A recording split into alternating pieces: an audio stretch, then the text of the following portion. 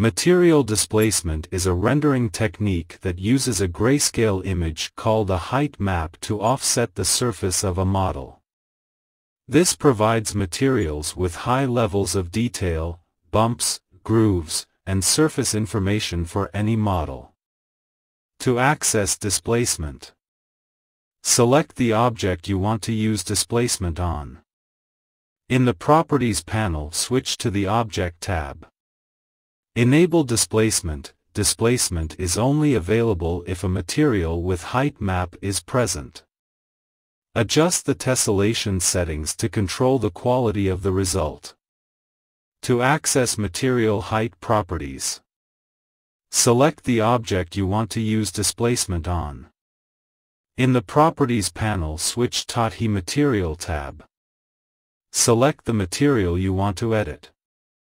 Adjust the height settings. Height maps may be automatically created when using SBSAR materials, and will not show in the interface as an editable channel.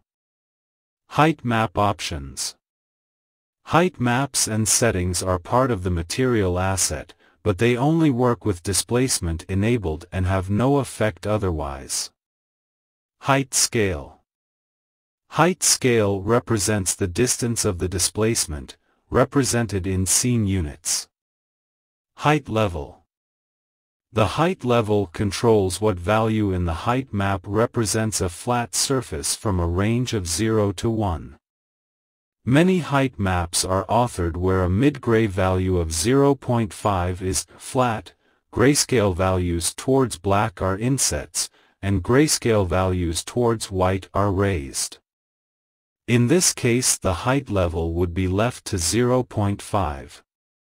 However, if you want to author a height map that only uses raised areas with no insets, you could use a height level 0 where black is flat and all grayscale values to white are raised.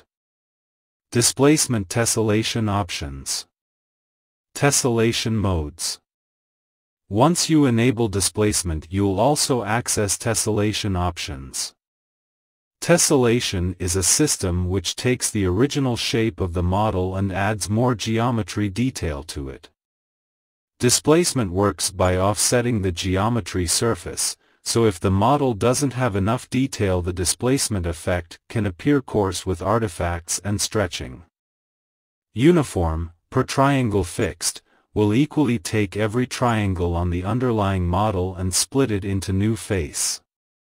Each subdivision will increase the number of faces again.